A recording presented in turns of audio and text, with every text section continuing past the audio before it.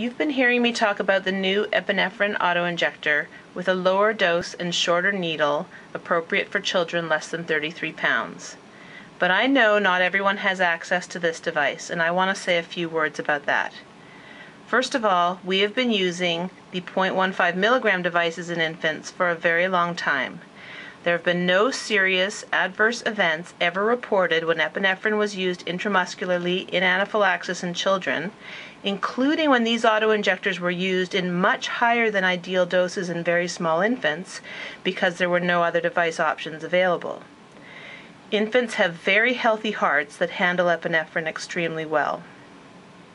Secondly, even though the needle length of the 0.15 milligram devices has been reported to be too long for some children less than 33 pounds based on ultrasound studies, there haven't been reports of problems in the literature, and this may not be as big an issue as these studies suggest.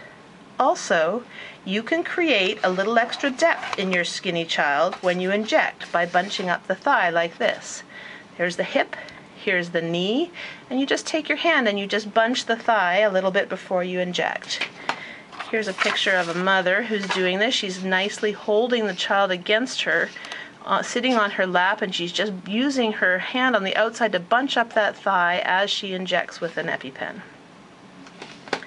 So if you don't have access to the new 0.1 milligram auto-injector, please don't be afraid to use a 0.15 milligram auto-injector on your infant or toddler.